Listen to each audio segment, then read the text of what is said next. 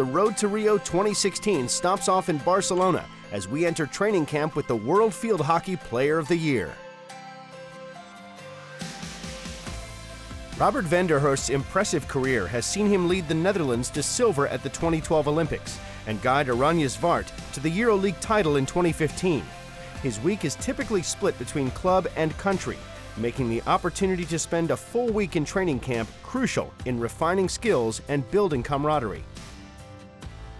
We have a short competition for like 8 or 9 weeks, where there will be 16 or 17 games, so it's pretty hard and we don't have a lot of time to train with each other.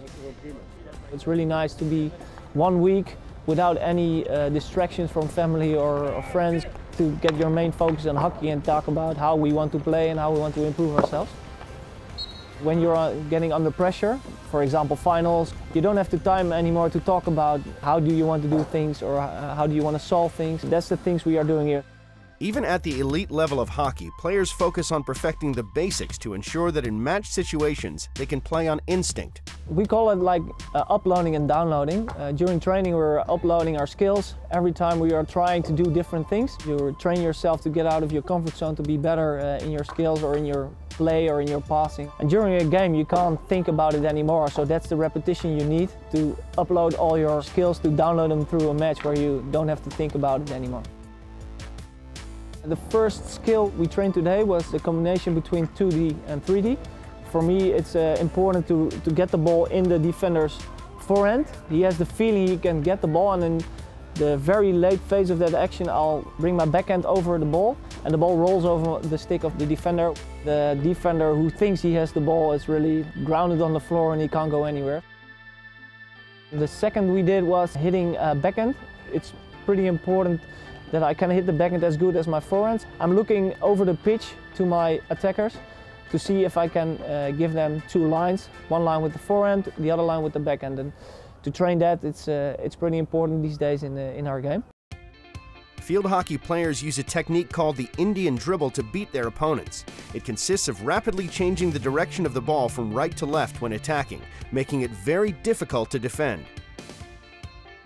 The Indian dribble is a thing you can always use in your game. I'm training it a lot, even on the ball as over the ball, so the ball runs in one straight line and I'll make some body fakes to make sure the defender is getting on the run foot so I can play around him or through him. We play with penalty corners, so we have a push out, we have a trap, and we have a guy who flicks the ball pretty hard on goal. So we're training that for hours and days to make sure that will be picture perfect. The difference between flicking the ball or striking the ball is all about speed and control. So if you're passing a player who is a defender in his back, you normally choose for a more controlled pass, which is a flicking ball or a push ball.